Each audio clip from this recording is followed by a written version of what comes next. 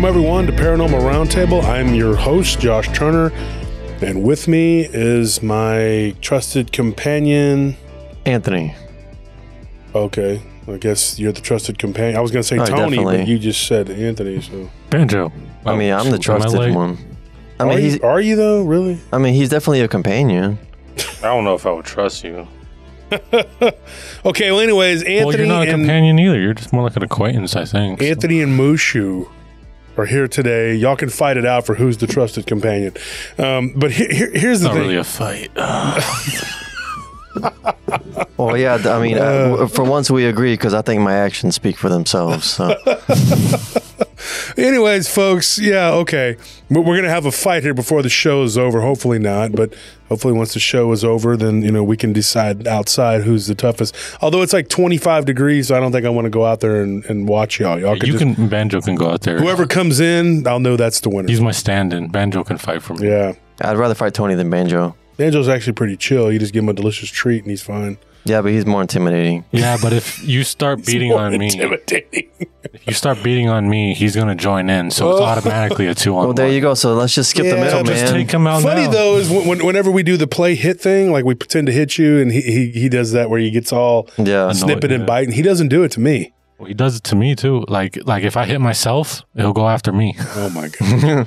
Because like if Nelly or Anthony or any of the people, this is honestly, folks, Banjo is Tony's little dog. And but he won't do it to me. He'll like roll over on his back and kind of act goofy. And I'm like, Tony, if I ever decided to start wailing on you, this dog does not have your back. No, he's all about like trying to cue you up to stop you, to distract you. Like everybody else, he'll try to bite him. Like, but for me, he just kind of goes, he rolls over on his back. And I don't know. He likes me a lot. I think because when he was, younger and you had to go to work, you were working at a site where you couldn't take him with you. And when it was in the spring and it was like 3 months and it just stormed like every day. Like it was this period where it just rained a whole lot. Yeah. And he was just always running and getting in the bed with me because he was terrified. Yeah, he hates thunder. He's scared. He's scared. So he'd crawl down into the bed. And so I guess I made him feel safe or something. So him always being with me when Tony was at work, I think we just kind of bonded. And so he likes me a lot. And so he kind of more like he pleads with me, like, don't do that. Don't do that. That's enough. You don't need to do that. He's like Grogu from the Mandalorian. Puts his little paw up like, no. But I finished watching. That's actually really good. The third season, watching it. It was damn good, dude. I enjoyed it. Now, the first couple episodes a little slow, but then by the last 3 episodes, it really got it. It was good. So I'm giving you a recommendation, folks. Check that out.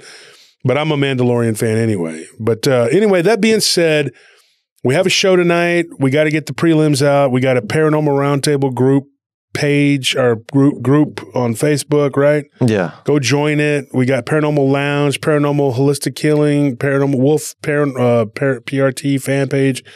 We have the Quad Coalitions of Sciences, and then we're also partnered with Barton Nunley and Humanoids, who's one of our partners. So that being said, don't forget, last but not least, the Paranormal Roundtable Prayer Group. Nelly created that, and we have a few hundred people in there, and it's done really well, and we pray for people who have needs. And it's nice to have the community like that. The other thing I wanted to talk about is we have a live stream every Friday and Sunday on YouTube. It is an exclusive to YouTube. The one on Friday, we have a guest every Friday. And every Sunday, we retell stories, right? Patreon is a $10, $20, $30, $40, $50 tier. Each tier, you get more swag. It's called a swag bag. $10 tier is very basic. You just get an autographed book, some stickers, and a keychain. $20 tier, you get all that, but then you get a T-shirt, right? Yeah. $30 tier and it's all after 2 months, right? After 2 months of the $30 tier, you get an autographed book. Or you get 2 autograph books from different authors. Once you get to the $40 tier, you get my book plus an autograph book from another author.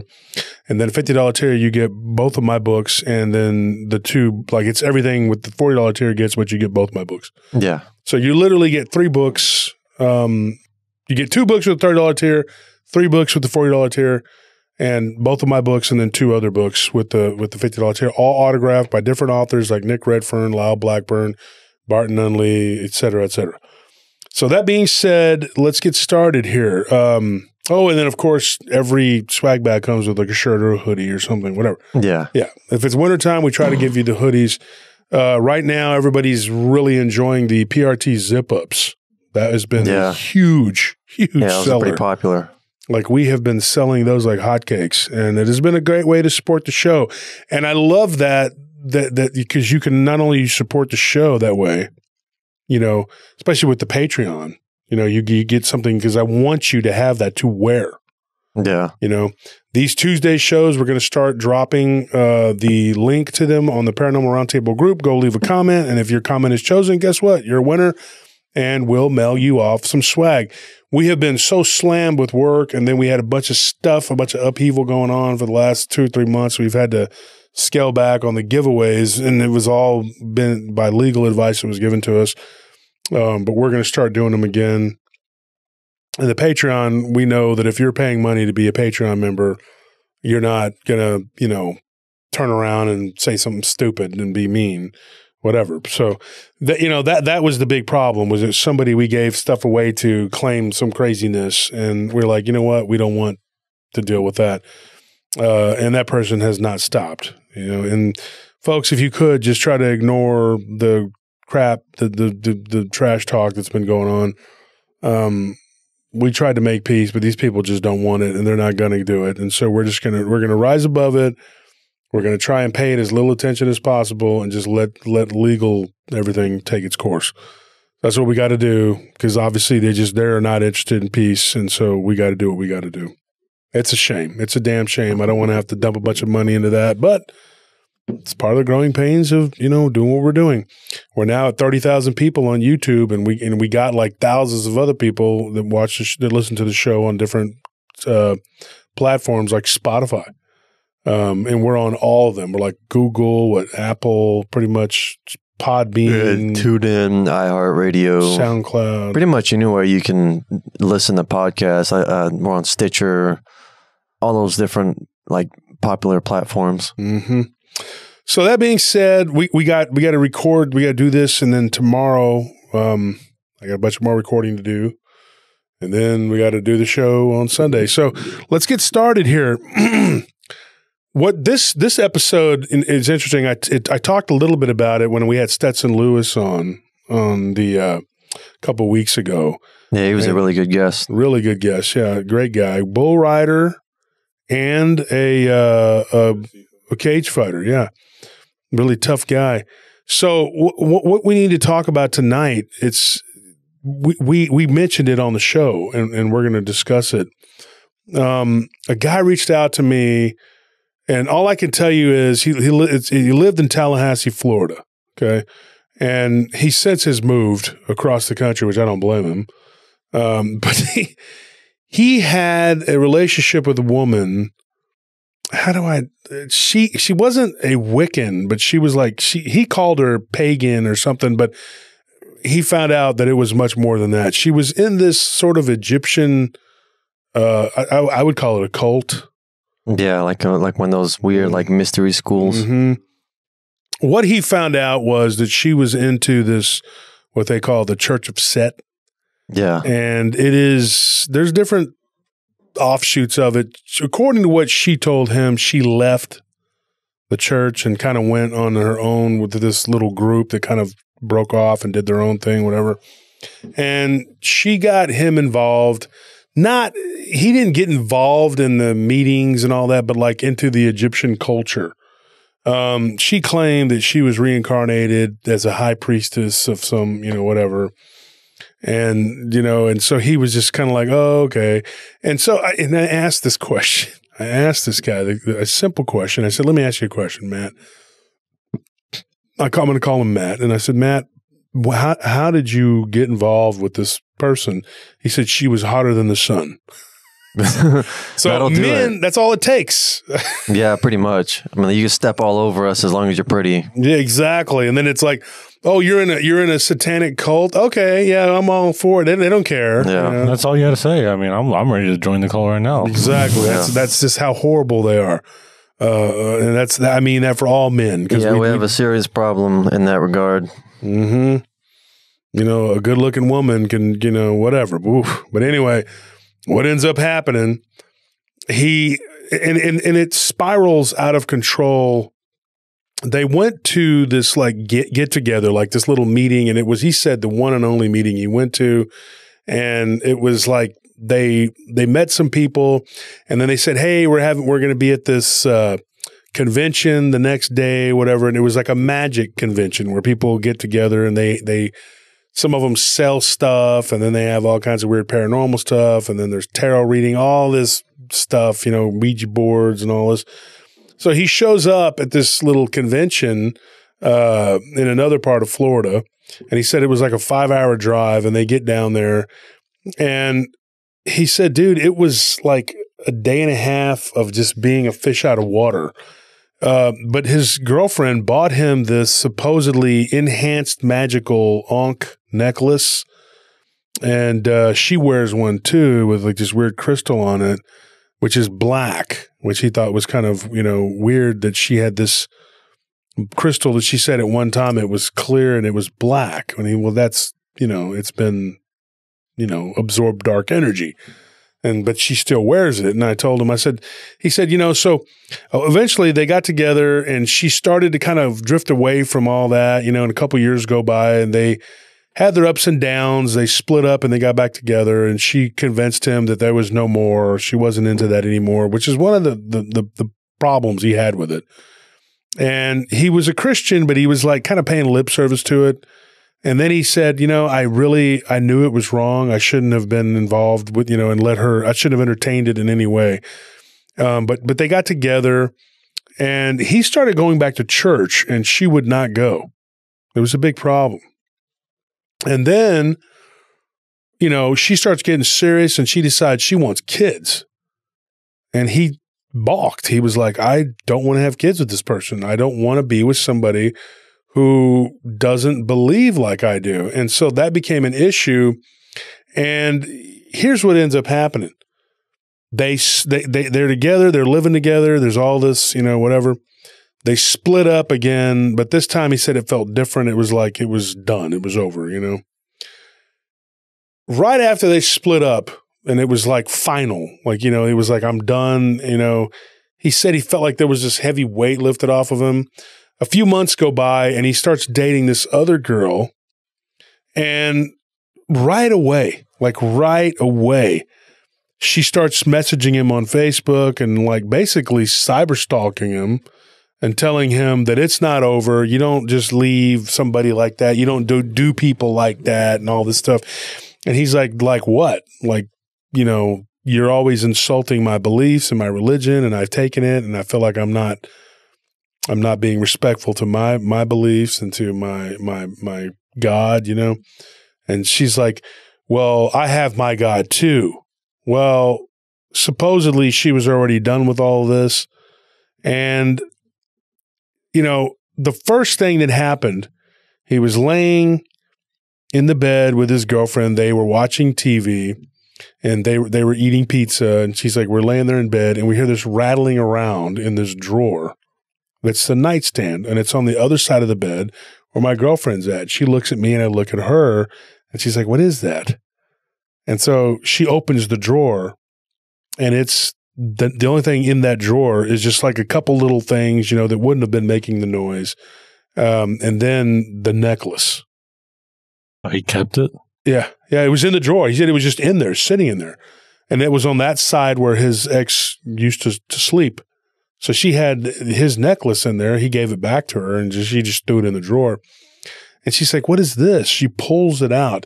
And he said almost instantaneously, I felt like this warmth, heat coming from that object coming over my body and flushing my skin. And just, you know, it's like when you take niacin is what he told me. And I said, oh yeah, I know that weird flush you get when you take niacin.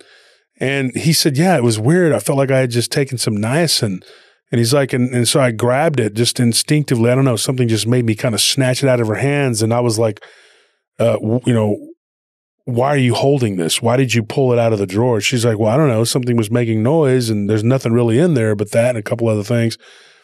And so he took the necklace and he just threw it in the nightstand on the other side of the room, or the dresser, I'm sorry. And he said, I didn't think nothing of it. He said, the next day I go into the bathroom, take a shower. You know, my girlfriend's gone. She still lived in her own apartment, whatever. And he goes, and I'm living in this older house. And he's like, and I have this feeling of lightheadedness that comes over me. And he goes, and I'm holding my head and I feel like I'm going to pass out. He's like, and I'm standing there in my bathroom about to step into the shower. And I thought, oh man, I better go lay down. I'm dizzy. My chest started hurting and my heart started beating fast. And I thought, I'm about to go unconscious. He's like, and then he goes, I see this. He's like, I don't know what it is, like a black form standing in the tub. Now he has a shower and a tub. It was two separate things. Yeah. And I said, yeah, that's kind of like my bathroom. I have the same thing. But he said, dude, he goes, I see this thing kind of standing in the tub, but it was almost like it was standing on top of the tub, which would have been impossible because, you know, and he said this thing was about 7 foot tall. And he goes, and it was black. And I'm looking at it and it's like kind of like looking like a glitch, like something that's kind of like blinking in and out of reality. And I look and I think, what the heck is that? And for a minute there, he goes, it looked like a cartoon rabbit, like a black cartoon rabbit. He goes, and then it was just gone. And I thought, whoa, what the heck was that? He goes, and then I start to feel like I'm breathing fast. I can't control my breathing.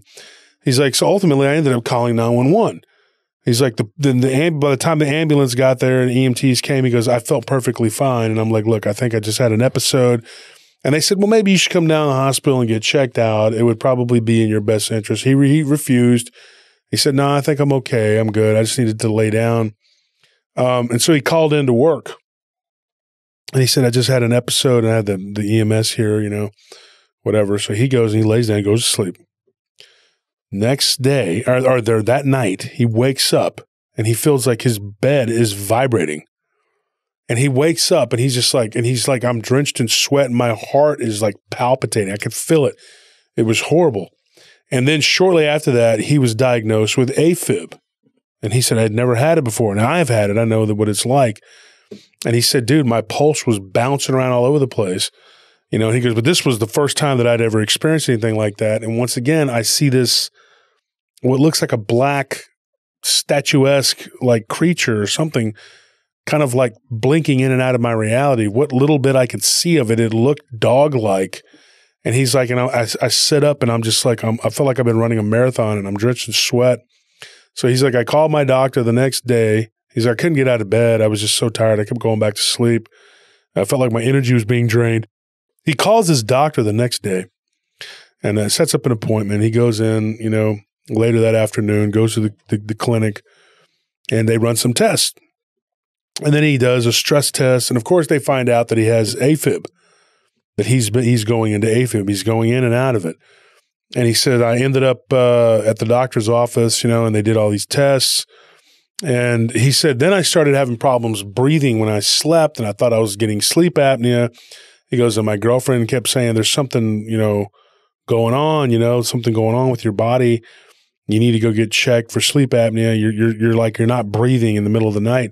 But he was having these dreams that something was holding him down on the bed and was like choking him while he was asleep, like holding his neck and to where he couldn't breathe. And then he felt like there was this hand that was coming over his face. And then one of these dreams, his girlfriend shakes him awake while he's laying there in bed. And he had fallen asleep watching a show. He's like, I still remember we were watching reruns of Seinfeld. He's like, and I was sitting there in the bed and I was just like asleep all of a sudden. And then I feel this presence come over me and I had like this sleep paralysis. And then there was something shaking me and then it turned into like kind of bouncing. He's like, and then my girlfriend was shaking me awake and I look up and for a split second, I see this weird looking creature with this snarl on its face and it's black and it's got these yellowish eyes and they're glowing and it's got this weird like chest plate on its body. He goes, and then I recognized what it was. He's like, it was Anubis. Like it was the creature. Like it was like an Anubis looking creature. And he's like, did you see it? Did you see it? And she was like, no, I didn't see it. What are you talking about? And he's like, the weird wolf looking creature that was standing right here. And she's like, no, I just saw you kind of bouncing up and down on the bed. And she's like, it looked like you were being attacked, like spiritually attacked. Now she's a very devout Christian. She begins to pray. And then one of the preachers at their church, one of the deacons actually tells them to put salt around the house. It's a purification, whatever. So he does. Then for about 2 or 3 days, everything stops, and and he's got his crosses. He's sleeping with them by the bed, and he's doing all these other things, And he said everything kind of stopped for a little bit. He goes, but then he's like, about a week goes by after we had talked to the deacon, which was the day after the attack. He's like, I'm walking to the bathroom, and I see this thing that looks like a man crawling on all fours run from one of the upstairs bedrooms across the hall into the other room. And he's like, and it did it right in front of me too. And he goes, it looked like like something black, like, like onyx black, Like obsidian. Yeah. Like obsidian, like black. He didn't use those words, but he said solid black, and it was real shiny.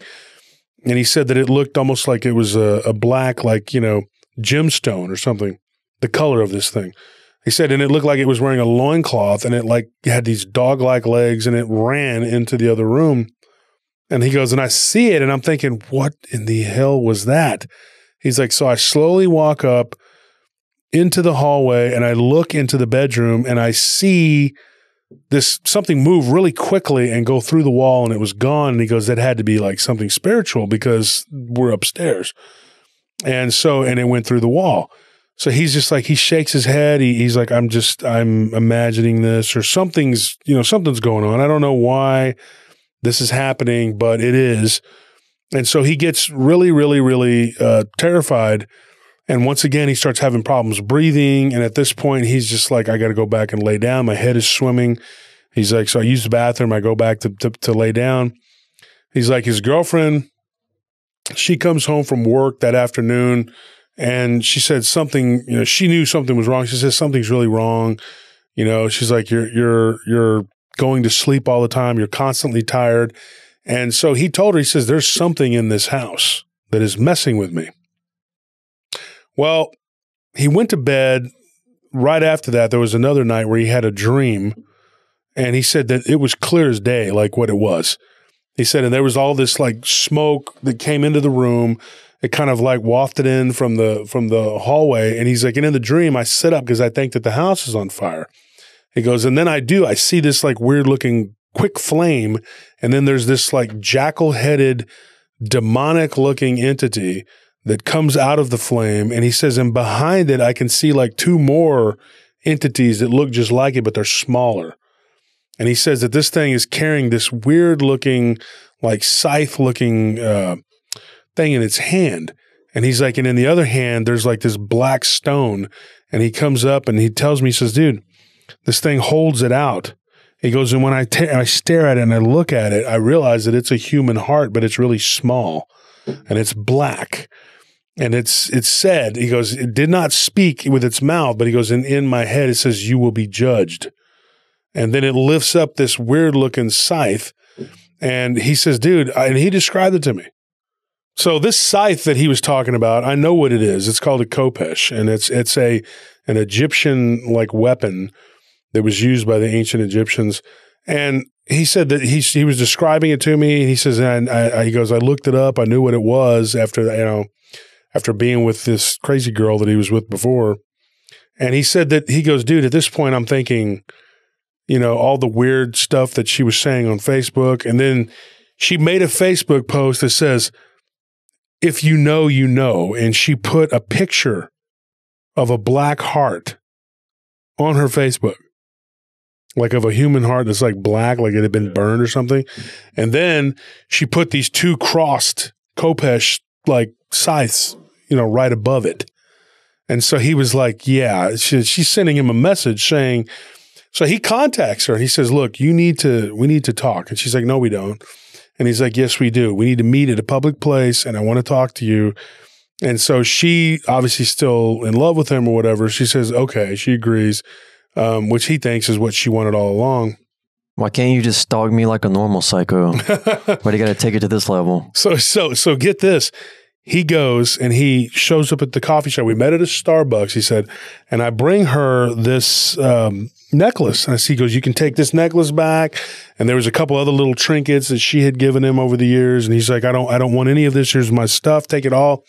And she's like, okay. So she takes it.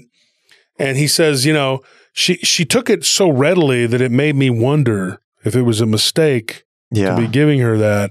He's like, and as he was leaving, he hears a voice like stands behind him and it says, you're mine. And like when he turned around, she was still in the Starbucks and she was on the phone talking to somebody. And he heard it again. And it said, you're mine.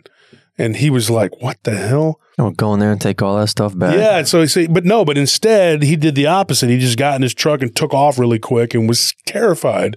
And so then he goes, dude, on the way home, he goes, you're not going to believe this, Wolf.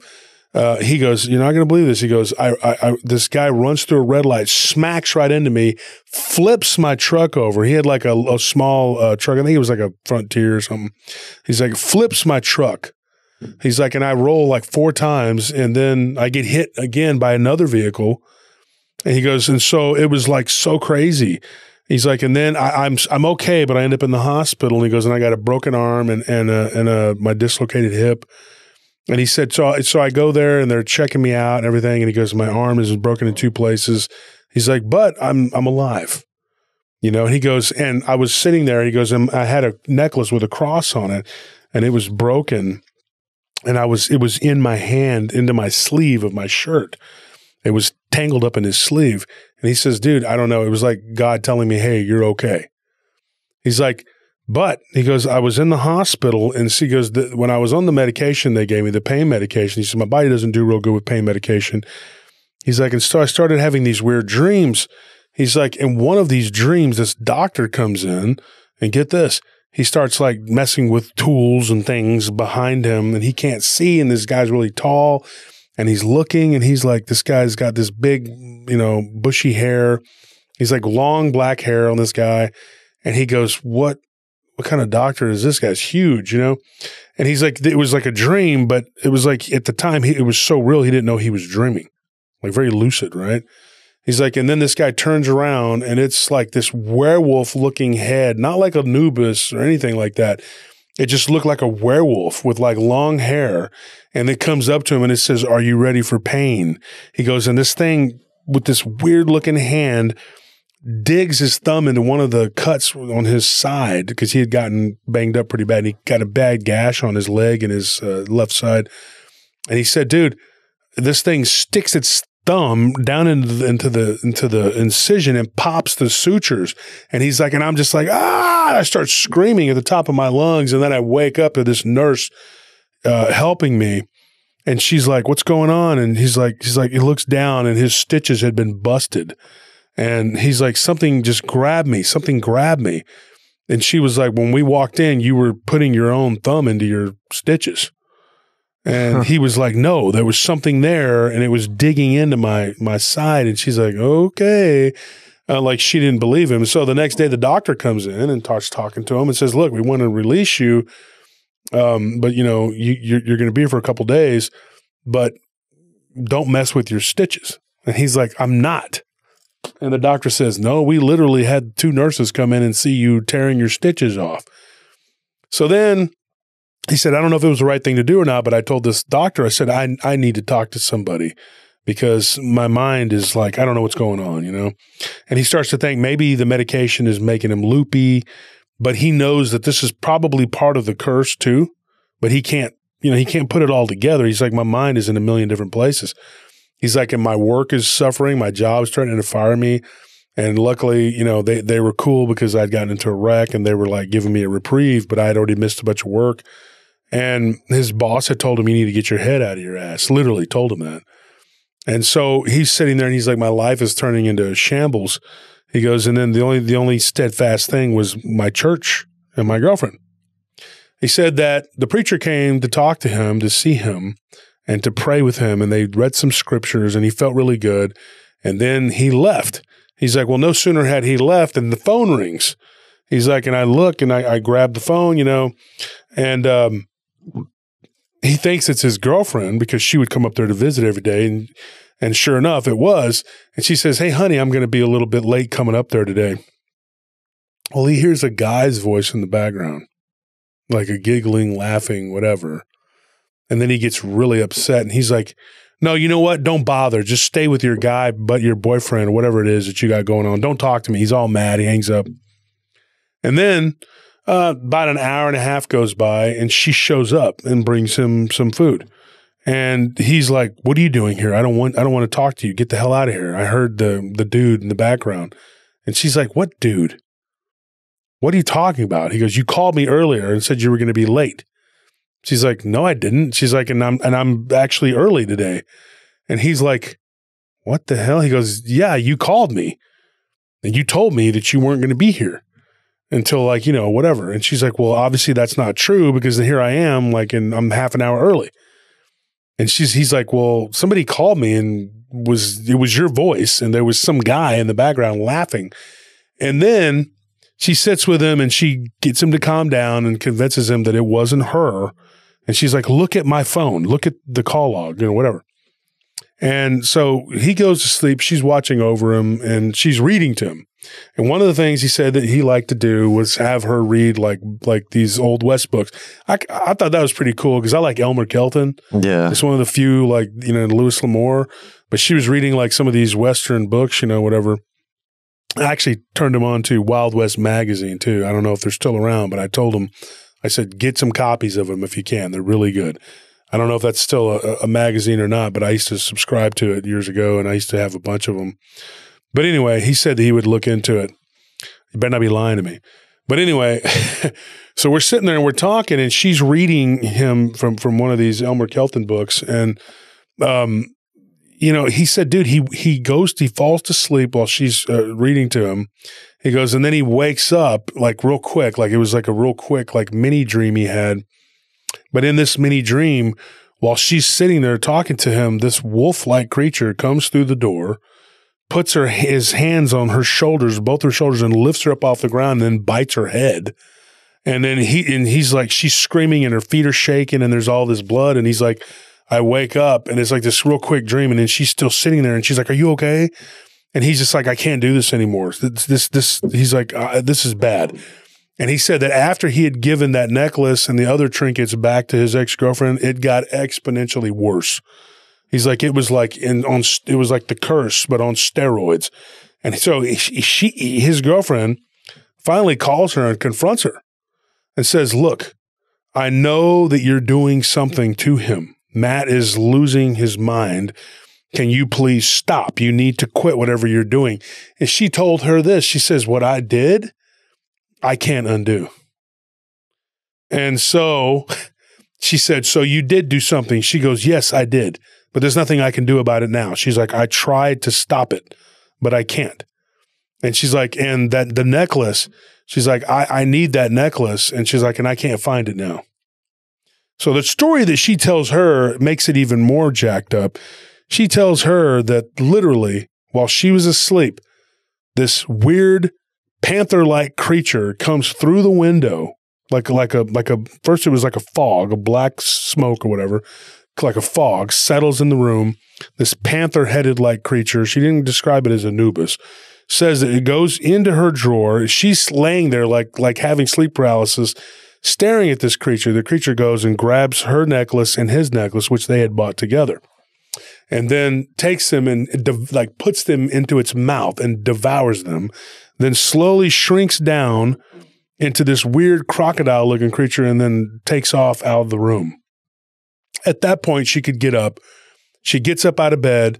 She has seen entities like this before, so it wasn't like something that scared her totally because she's been dabbling in this crap for years, obviously. She gets up, she follows it, and it goes straight out the front door, and the front door is wide open. And then she walks out, and then she can't find the necklaces. This is the story that she gave his girlfriend, right? Then he tells me, he's like, I try to talk to her again and tell her, look, stop playing games. You need to give me that stuff back because it needs to be destroyed or whatever. And she's like, well, that's not going to happen because literally, and what she called an Egyptian sentinel came in, ate those trinkets, whatever, and then walked out the room. And he's like, and you expect me to believe this? And she's like, is it any more harder to believe than Anubis has been attacking you? Yeah. And he's like, I guess you have a point. And then he goes out on the deck of his girlfriend's house where they went to visit, I guess, his girlfriend's parents. And they live way down in southern Florida. He goes, and we go out into the deck. He goes, and there's this canal right there. And literally it's full of alligators. You can see them. He's like, and I'm on the deck and we're up high on the second floor. So, they can't like get to you or anything. He's like, and he goes, and before my eyes, he goes, I am wide awake. He goes, I am not stoned. I am not drunk. I am not anything. He's like, I am wide awake. He goes, and I witnessed something incredible. I see this alligator-like creature come out of the canal, literally stand up on its hind legs, arms like kind of pop out, and it looks up at me and it walks straight up to the freaking house. He's like, and it is in my backyard. And it literally looks at me and it begins to talk to me mentally through my mind. And it's asking me to go with him. And I'm like, no, I'm not going with you. And then it says, come, you need to be purified. And he's like, I'm not going with you. And he goes, and then I run inside to get my girlfriend who's on the phone with her mother.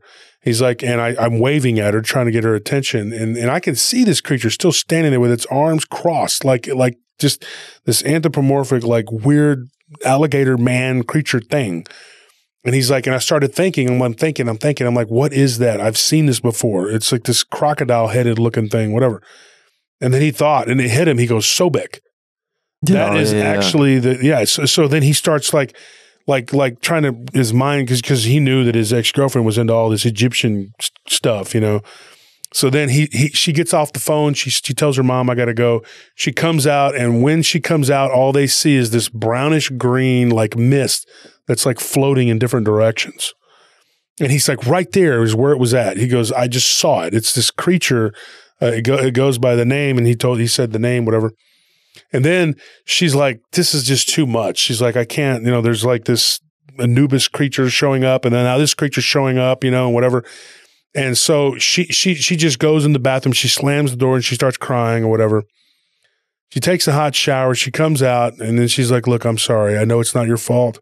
She's like, I know that what this other woman did, it's causing all these problems. And he just kept on going to church, kept praying, started open. I told him this is what, he did the right thing, to take an open Bible to the New Testament, put it in all the different rooms, and that's what I told him to do. He still does that to this day, and he says, yeah, he goes, I didn't do it at that time. I only had it in one room. He's like, but yeah, I'll take your advice. Cause to this day, he still has these visions, and he still sees this reptile headed looking creature. And sometimes he'll see this thing that looks like Anubis, and it's still happening to this day. Like he has not been able to have like peace, and it's unfortunate, the girlfriend eventually moved, and he lost touch with her, and her Facebook page is now just like hasn't been used in a few years. He doesn't know anything about her or where she's at or what she's doing. But he did have a guy contact him, and this guy, we'll call him Dan. And Dan actually was a victim of this same woman. And he met this guy through another member of his church that says, hey, I know a guy that I used to go to AA with, and his name is Dan, and this is the same town, right? So, I mean, it's a city, but it's not humongous where you're not going to run into people. And he said, it was almost like, but it could have been more than that. It could have been divine intervention, because through this guy, he has kind of created a support, And he said that this guy introduced him to another guy, and that guy we'll call Mark. So Mark and Dan were all victims of this girl too. Like they had all had this same thing happen. Mark had only gone out with her for a few months, and she said when he walked out on her after she pulled some weird shenanigan, which it's an adult thing. I'm not going to get into it here. But he said, I walked out on her, and then she's like, oh, you don't walk out on me. Watch what happens. And he said, oh, yeah, something crazy did happen. Now, here, we'll start with what happened to Mark, who is the guy that Daniel that he introduced him to. Now, he met Daniel, like I said, from a guy from his church who was in AA. And that guy talked about his ex-girlfriend putting a curse on him, and everybody kind of laughed about it. But they were like, oh, it could be just the booze, whatever. He goes, no, I started drinking because of this woman. Okay. He's like, this witch caused it. All right. So anyways, what ended up happening, this guy was driving home one day. He's coming back from southern Florida. He's driving all the way back up to the north. And he said, I see this big, giant, black wolf-like creature coming out of the swamp, literally, paralleling my truck and then whipping its head like a freaking ball and chain into the side of my car and pushing me off the road. I almost went off into the ditch into a swamp and then came back onto the road. And then I look and I see this creature, and it's like not normal. It looks like a giant werewolf on all four legs with red eyes. And its tongue was like flicking back and forth. The weird thing about it was the tongue was super red, and it was forked like a serpent's tongue. He's like, and so I gunned it and I got out of there, and eventually it just veered off and went back into the swamp. The next day, this girl calls him and tells him, she's like, you like that? You like that? You want to keep playing games? And he's like, I'm not playing games with you. I'm not going to say her name, but he said, I'm not playing games with you. I don't know what this is. What do you know about that? And she's like, oh, there's more where that came from. So eventually he starts having all kinds of issues, dude. Another weird thing that happened to him, and I'm not going to get real deep into all the whatever. He was in his closet and he was trying to find a shirt, and this some kind of black entity wrapped its arms around him. When he looked down, it looked like two different coils of a snake going around his body. And he felt this like heat that smelled like rotting meat on the back of his neck. And he just like fell forward. He's not religious, and he didn't ask for prayer. I mean, he didn't ask for anything, for intervention. So he just sat there suffering with this thing on the top of him until finally he woke up and he was on the floor in his bedroom. And then he thought, maybe it's a curse, or maybe this apartment has something to do with it, whatever. He did have some pretty weird paintings that his mother had given him when he was young, and thought, oh, maybe these paintings, she said those paintings are gross. You shouldn't, So he got rid of all these things in his house. He thought that was going to help. It didn't. And as far as I know, the things are still going on with him too. Now, this other guy, Dan, the guy that he met through his friend from church, this guy went through AA. He had a problem with alcohol. When he met Matt had said he had been sober for 2 years. What happened to this guy, which is really messed up, he found out that one of the times when they were split up, him and this girl, she started dating him. Well, when they got back together, she was still dating him for a few more months, and he didn't know it. So, yeah, she was two-timing him, which obviously the things that she's doing, that's the least of the things she'll do. And so he said that at that point, he didn't believe this woman anymore, that she had no control over it. Maybe the story that she gave his girlfriend was true, that some demon did eat those necklaces, but it's probably something that she summoned and to do that. You know what I mean? And to bind him to her. Now, this guy, Dan, said the same thing that this other guy said. She was obsessed with Matt, and she talked about him incessantly. But she was also really, really, she had a libido, right?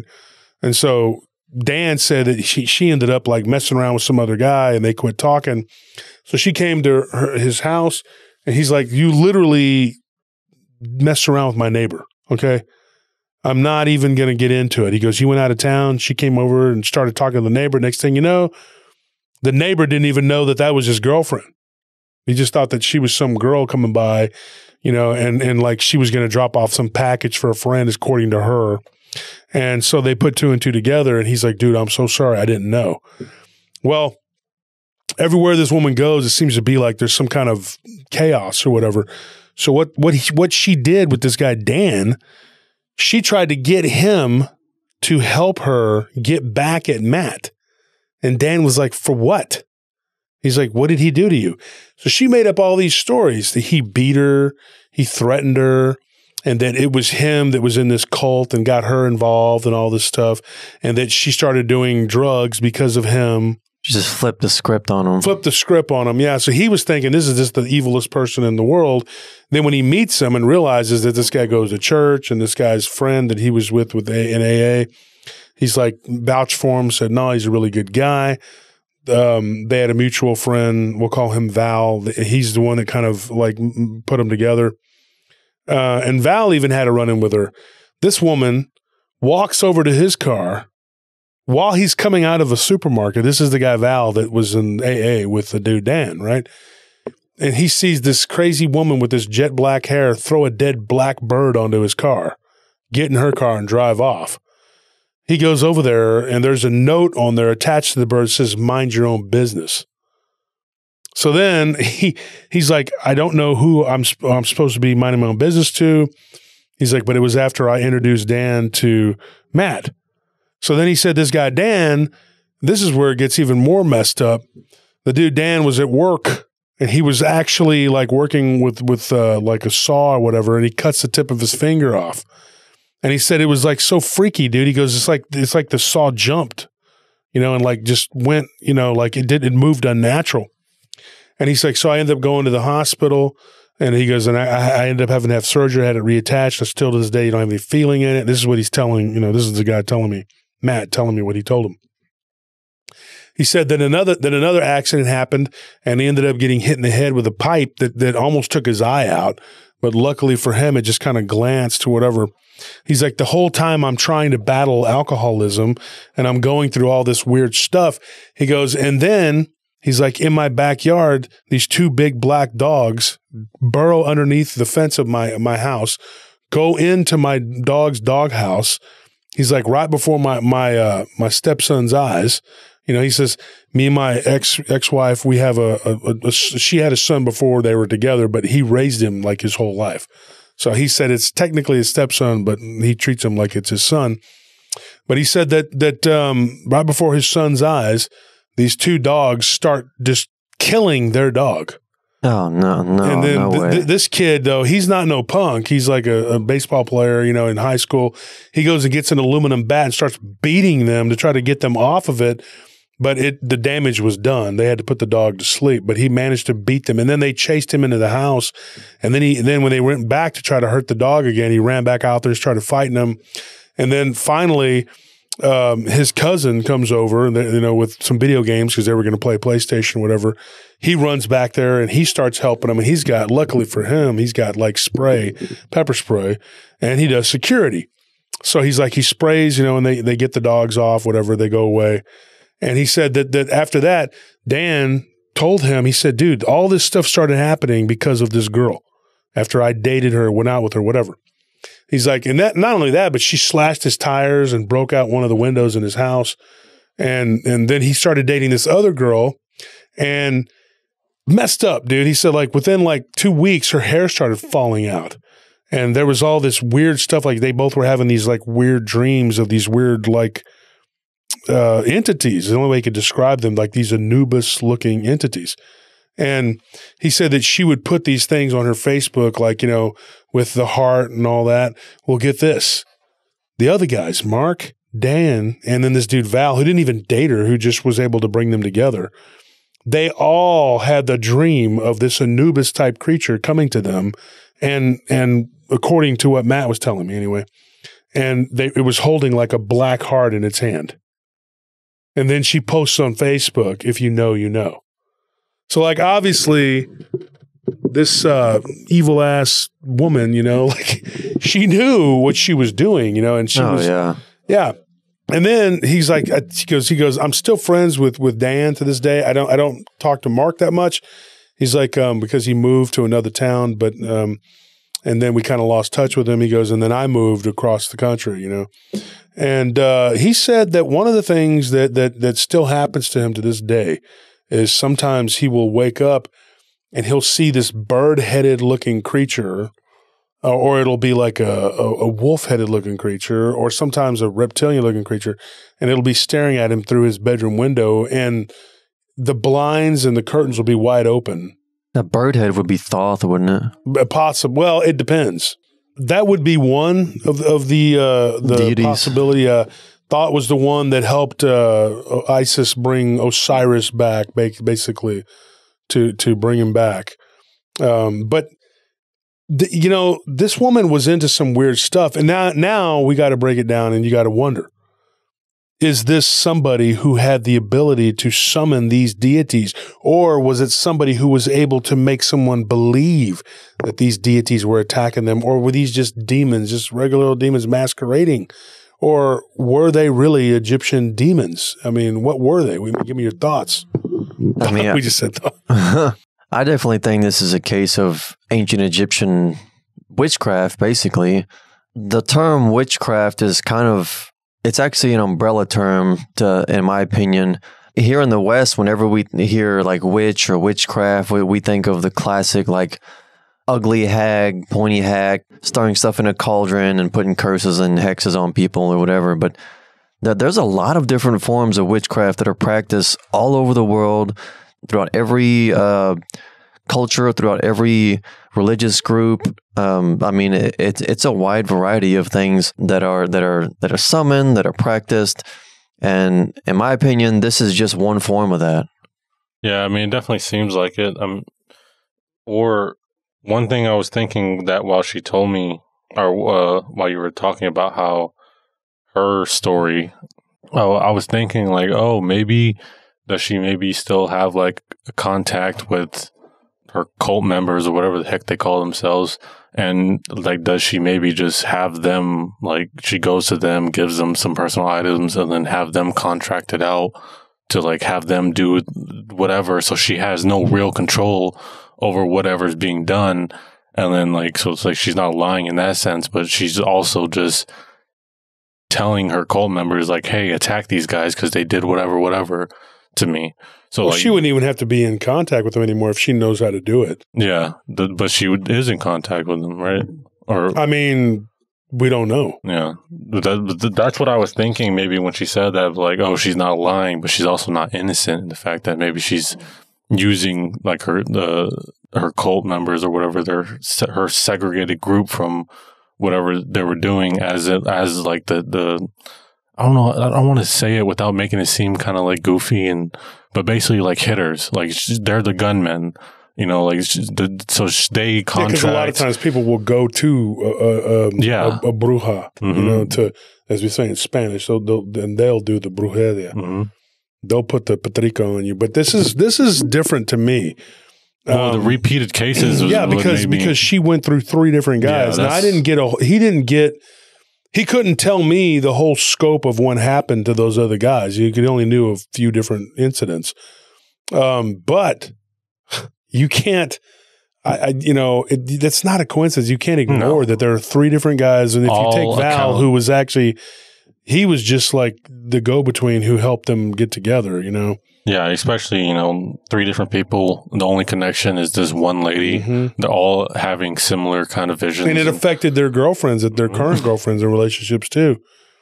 And then she's actively, like, openly, like, yeah, I'm doing it. Mm-hmm. Like, so it's not even like it's a question about what's going on. I was just curious about, like, what the method is, because if she opened up a door that obviously just stayed open. I mean, Yeah, I don't know what the heck she's doing, but I'm curious to like how much of this is like a part of her, like how much of it is revenge and how much of it is actually like the whole point. It's she enjoys it. Yeah, for sure. And one of the things too, though, and Anthony, this is interesting because you go to the Orthodox Christian Church. Mm-hmm. And he recently, according to what he told me, back in November, he joined an Orthodox Christian church, and he said that since November, he's had nothing happen. Now, you got to remember, this is January, right? Yeah. So, but still, that's good. He's like toward the beginning of November, nothing has happened. The last time something happened was what date? Let me tell you, Halloween. Oh, yeah, that's typical. He had something happen on Halloween. He was something in the mirror, and when he was shaving, he cut himself shaving, and he sees this weird looking, what he described as like a wolf, like kind of like what that other dude described, but with like a serpent tongue, this wolf-like creature, like in the mirror behind him, and then it was gone. But it was right after he cut himself on the neck, and he thought, I don't know, man. It's interesting too because his neighbor at the height of this, when it was going on there in Florida, his neighbor, who also ended up like having some weird stuff happen at his house, he told him that he had a dream of some sort of like female entity that like was kind of snake-like and slithered up onto his bed. He couldn't see it, but he was dreaming that something snake-like was coming onto his bed. And then like when he looked at it in the face, like for a split second, it was there. This is his neighbor, right? This isn't Dan's neighbor, the one that actually messed around with her. No, this is his neighbor who really, he didn't think that he had ever really met her. And so, he had moved in like maybe a year after they had broken up, but all this stuff was going on with this curse, as he calls it. And the neighbor described this vampiric, weird, snake-like woman. And I say vampiric because it tried to bite him on the neck, but it was ethereal, right? Like in a dream. And he said he could just tell it was like this reptilian snake-like entity with like some sort of proclivity for his blood. And he said that it happened like more than once. And then they were comparing notes, and he said nothing like that had happened to him, but that his neighbor had that happen to him. And it only started when he moved next door, And he thought it was odd too that his neighbor found in his trash can a bunch of black feathers, like somebody had thrown like a bag of like bird parts like in there in his trash. And he said that it was odd, and his neighbor, he said that, that guy was a devout Christian too. And he started going to church again and praying. And he said that it kind of stopped. There weren't any more incidents. He had a couple weird shadow-like creatures that he would see kind of moving around the house. And after he started getting serious and like denouncing in the name of Christ, that it went away. But I thought it was interesting though that this guy started going to the Orthodox Church, and he said nothing has happened since then. So I don't know, if Matt, if this guy is, he doesn't like to talk about it. I tried to get him to say, let's talk about it on the show. He's like, no, I don't want to give it he goes, you can talk about it if you want to, but I don't want to. And I think part of it too is because he doesn't want to bring it as a target back to him, Oh, yeah. When we recorded with Steven Siegel, he didn't want to talk about his. Yeah, there were certain things that he was just said, I don't want to talk about it, and he's like, I'll let you tell it, Which is understandable. I mean, not everybody's willing to talk about this stuff. There has to be like some sort of reason why people tell you don't speak about it. Well, there's so many cultures like across the world that are like, hey, don't mention it. Don't even talk about it because we don't want to hear about it, or you don't want to bring it up, or you don't want to invoke it by speaking of it. So there has to be some credence to that. And to me, though, because we've talked about so much stuff on this show, I think a lot of it, I'm going to say this, a lot of it's superstition. And I'm not saying that it's unfounded, but I think if you're prayed up and you're protected, but it's different if you're in the eye of the storm, if you're a part of that, and it's happening to you. If you're being affected by it all the time. I would definitely understand you not wanting to talk about it because, we can talk about it. We're not the target. But by the same token, I wouldn't focus and dwell on it and give it too much power. But that's easy to say when you're not the one that's being raked over the coals by these, whatever they are. It's always easy for somebody to give you advice about what to do. It's like we were talking on the live stream the other night with Stetson Lewis, about the fighters, and they're like, yeah, man, you should armbar that dude while you're sitting there eating nachos and drinking beer. It's easy to be like, oh, that guy's, he should have done this and done that. You could have held on for 9 seconds. What Yeah, because Stetson's a bull rider and an MMA fighter. But, to me, I don't put a lot of credence into I think that whatever the power is, you give it that power. And, and God gives us the ability to take it away in the name of Jesus. That's how I feel. That's what I believe. Not everybody's going to feel the way I do or believe the way I do. And I understand that, but everybody's okay with, whatever it is that you believe, whatever. All I got to say is that you're going to hell. I mean, that's all I got to say about that. Yeah. I mean, you are. You definitely are. I won't see you there. But you have fun with that. Sucks for you. You believe what you want, boy. It's your soul that's going to burn in hell. That's all I'm saying.